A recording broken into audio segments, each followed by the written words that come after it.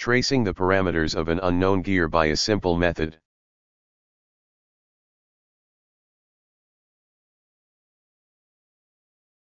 Have you ever tried to measure an unknown gear and determine the relevant parameters?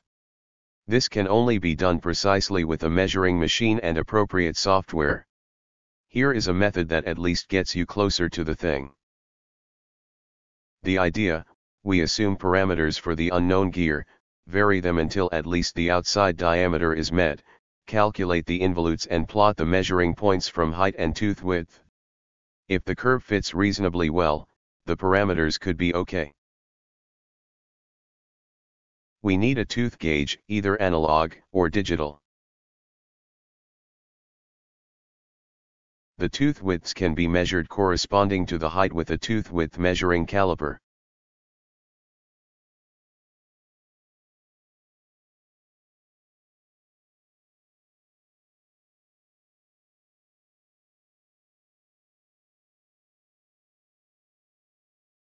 Let's design a calculation program that places the measured points on the calculated involute.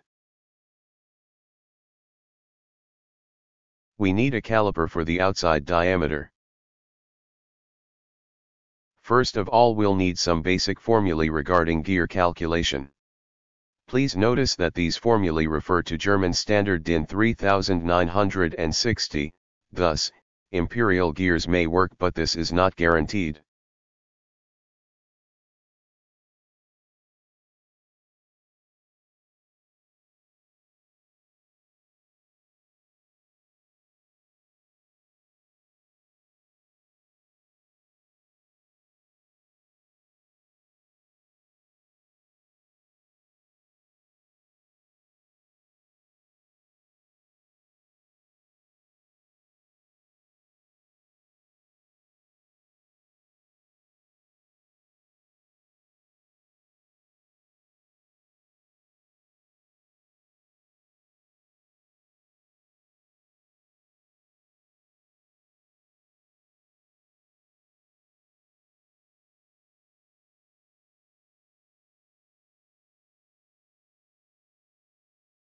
Let us investigate our first sprocket.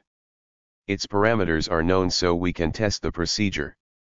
27 teeth, module 2, pressure angle 20 degrees, no profile shift, helix angle 0.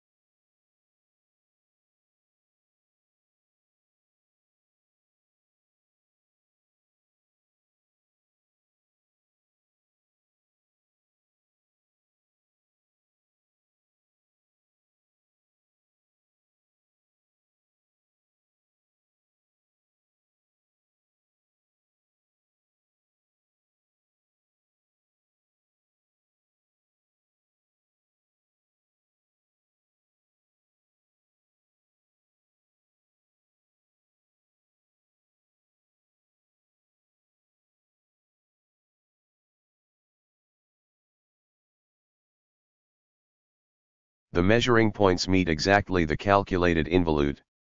Very well. Our procedure looks good. Another well-known gear, it was milled in my private workshop, see video 154. Parameters are as follows: 40 teeth, module 2, profile shift -0.64, pressure angle 20 degrees, helix angle 14 degrees.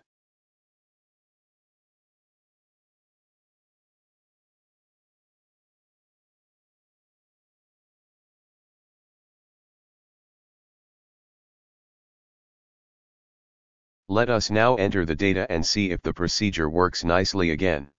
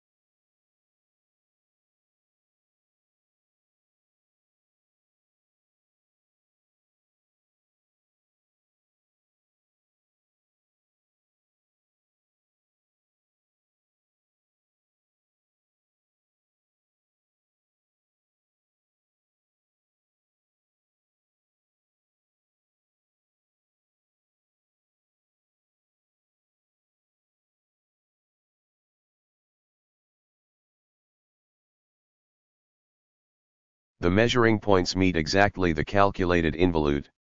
Very well. Our procedure looks good. We will measure the outside diameter with a caliper.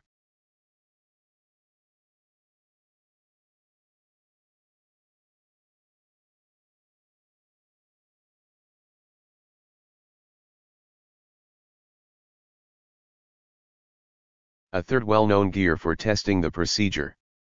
It was milled with a form cutter and a home-built helical milling attachment, please see video 158. Data of the sprocket, 25 teeth, module 2.5, no profile shift due to the form cutter, pressure angle 20 degrees, helix angle 29.4 degrees.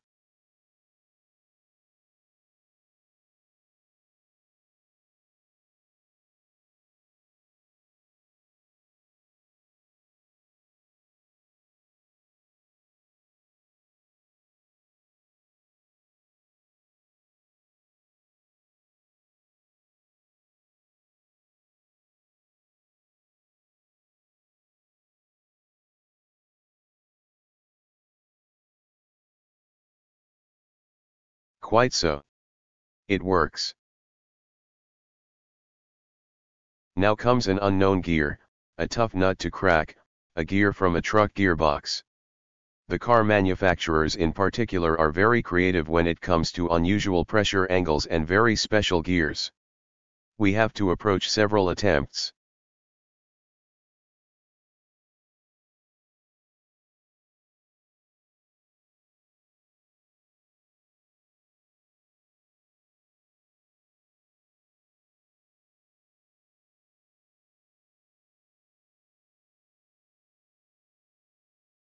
Let us try to guess the module by measuring the height of the teeth.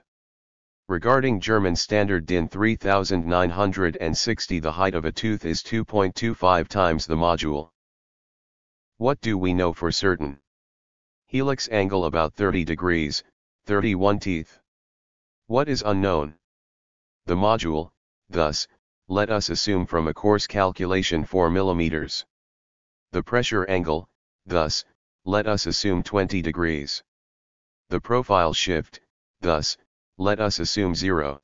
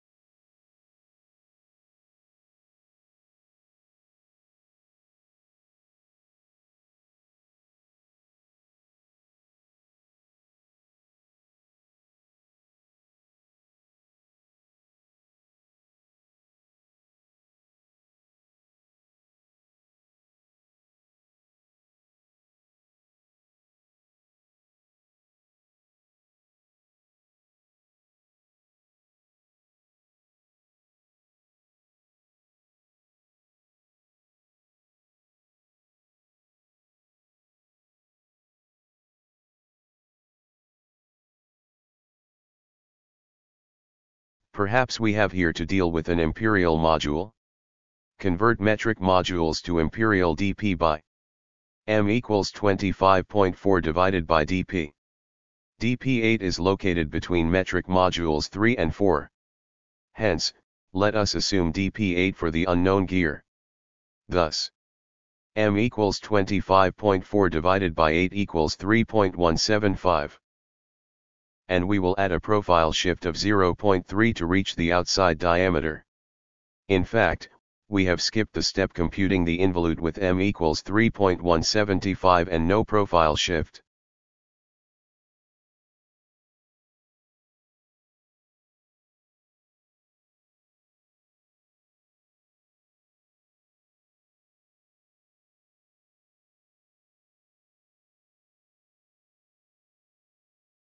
Please remember, the involute starts at the base circle. We have computed a base circle diameter of 104.8 millimeters. Sounds believable. Finally, we examine a gear wheel from a Honda CB350 from the 1970s. We will start our investigation with these parameters. This pairs of width and height did we measure by our special tooth width caliper.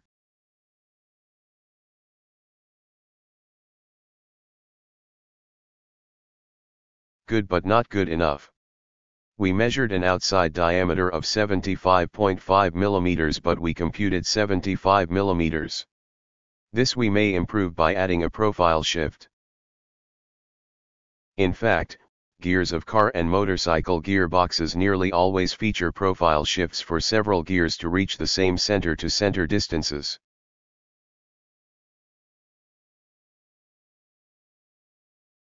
This looks very good now. We have now found parameters that come quite close to the involute we are looking for. Task accomplished.